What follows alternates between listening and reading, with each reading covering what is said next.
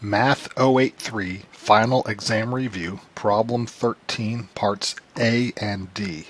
In Part A, we have the square root of 64 times m to the 16th times n to the 22nd. Note that the implied root number is 2. We will need this fact. We have the square root of 64.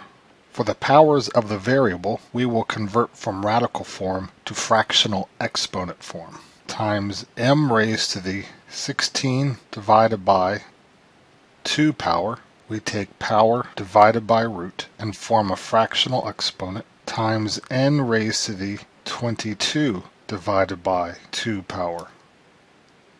The square root of 64 is 8 times m raised to the 8th power times n raised to the 11th power. That is our answer.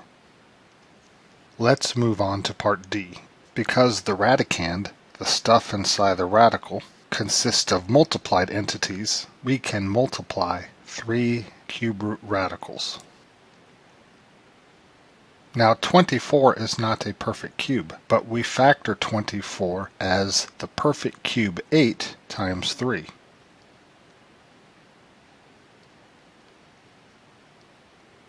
So we have 2, which is the cube root of 8, times the cube root of 3.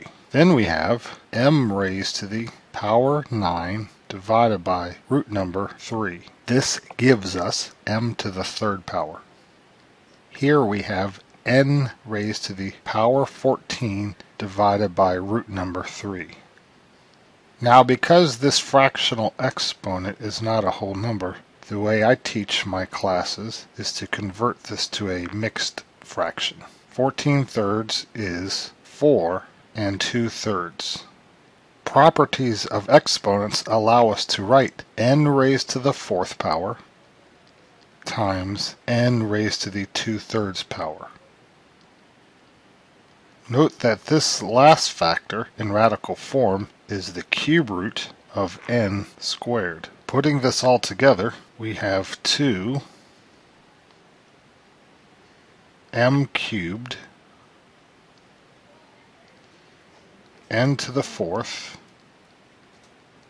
times the cube root of 3 n squared. And that is our answer.